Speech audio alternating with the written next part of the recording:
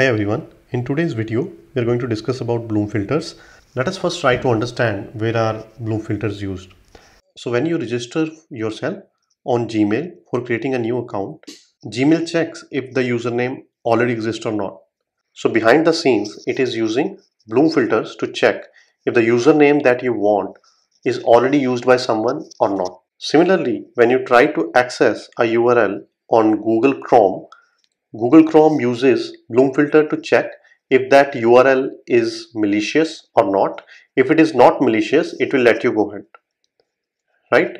BloomFilter is also used by a lot of NoSQL DBs like Cassandra and HBase to find out if a record exists in a node or not.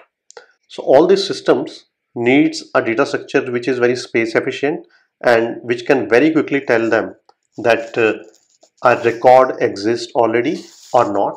That's why BloomFilter is used. So BloomFilter is the super data structure about which we are going to discuss in this discussion. A lot of you might be thinking that why not use set or hash table instead of BloomFilter? Why do we need a fancy data structure like BloomFilter? You are right. We can use set and hash table, but BloomFilter is far more space efficient than set and hash table. You will get to know about this thing in few minutes. Let us try to understand what is BloomFilter. It is a efficient probabilistic data structure which is used to test if an element already exists or not.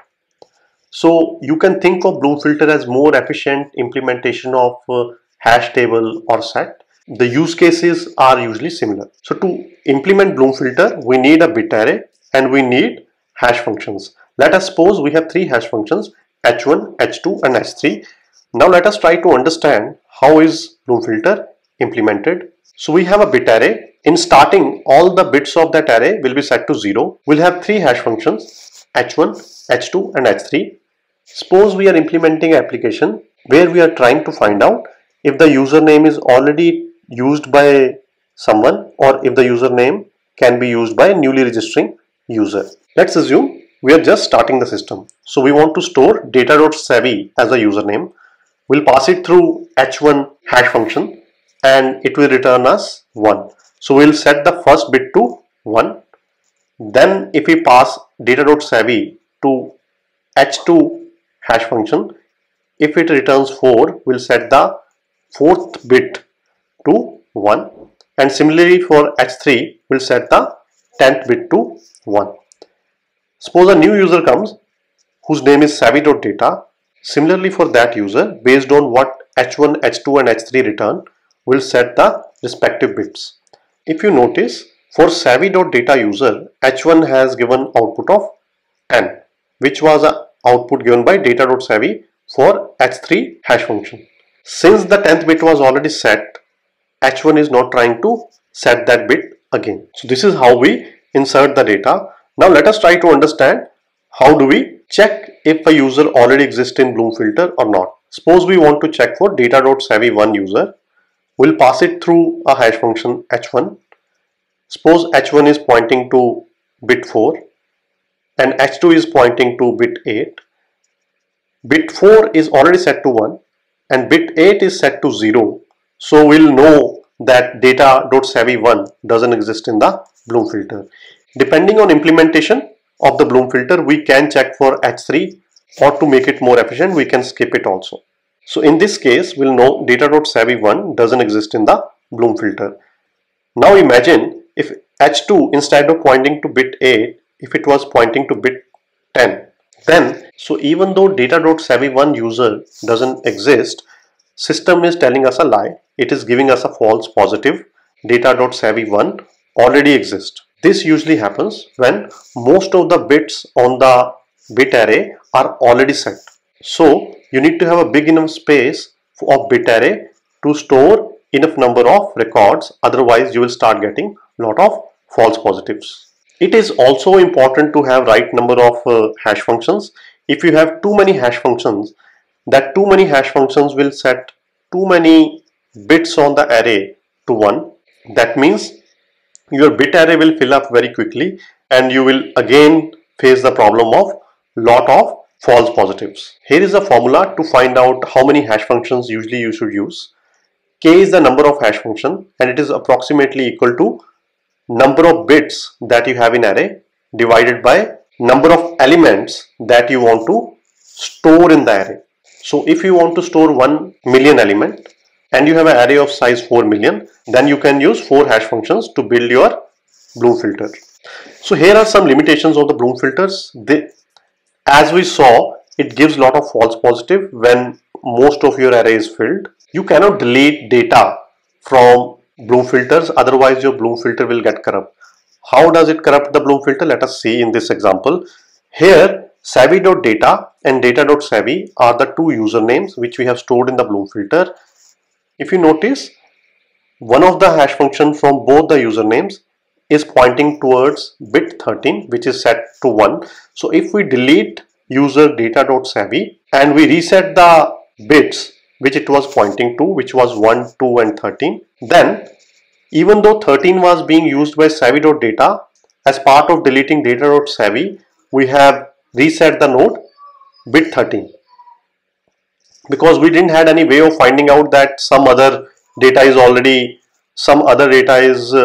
also using this bit, right? So in this process we have corrupted the BloomFilter. So now if somebody is trying to check if savvy.data exists in BloomFilter or not, they will end up thinking that savvy.data doesn't exist in the BloomFilter.